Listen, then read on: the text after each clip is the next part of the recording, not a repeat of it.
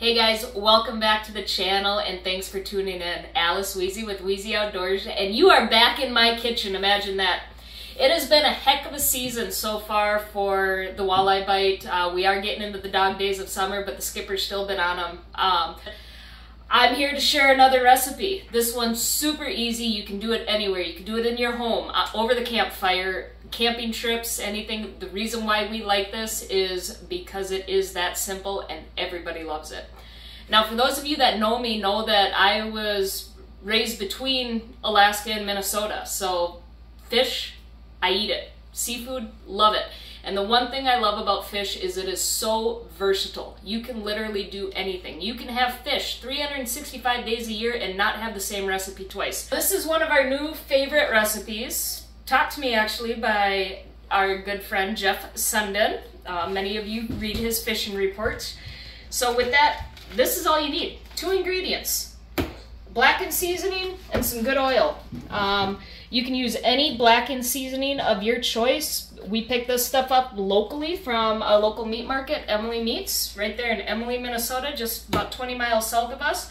What you do is you just take a gallon plastic bag, measure the blackened seasoning in to your taste. Some might be a little bit more sensitive, and dump enough oil in there, just enough to coat the fish. Behind me, I already got some cleaned and prepped walleye. All I'm gonna do, simply throw a couple fillets at a time in the bag. How many should I do? Do them all. Do them all?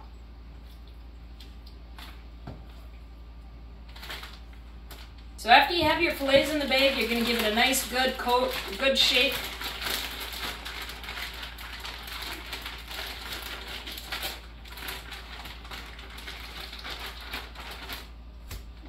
Then you're going to let it rest.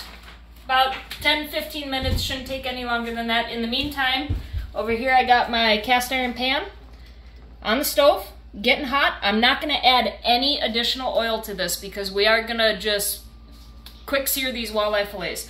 No more additional oil. The oil's already on the fish. We'll get the pan hot and check out what's next. Alright, so we got the pan nice and hot. And all we're simply going to do is lay the flesh right on there and hear that good sizzle go on. Oops, I'm making a mess. Don't tell Justin.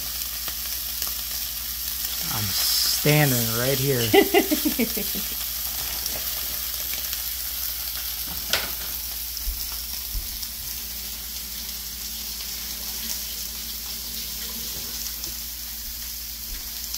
What, 2 seconds on each side? You want me to do the rest? What? No. I just don't want to.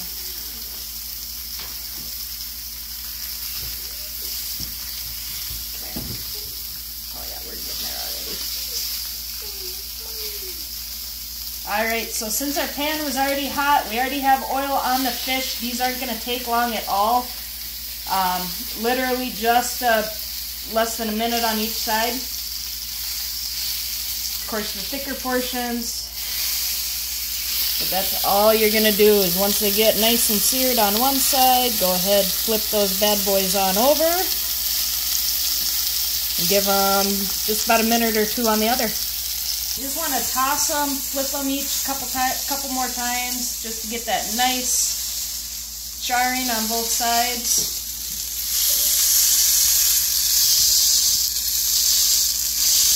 These are looking good, and let me tell you, they smell even better. Look at these nice fatty walleyes.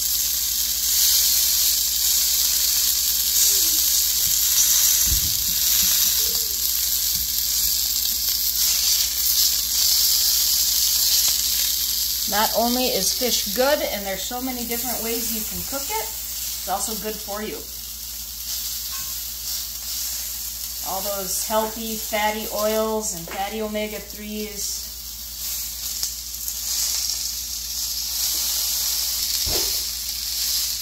Just like that.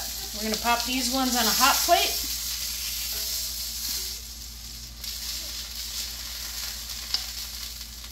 Stick them in the oven to keep warm as we keep rolling with our other fillets and our sides.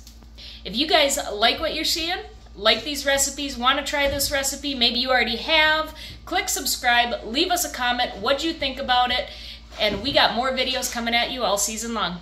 See what you're fishing out there, guys. Might be pretty good. Good job, buddy. Catch walleye and crappie. Say, nailed it. Yeah. Bye, guys.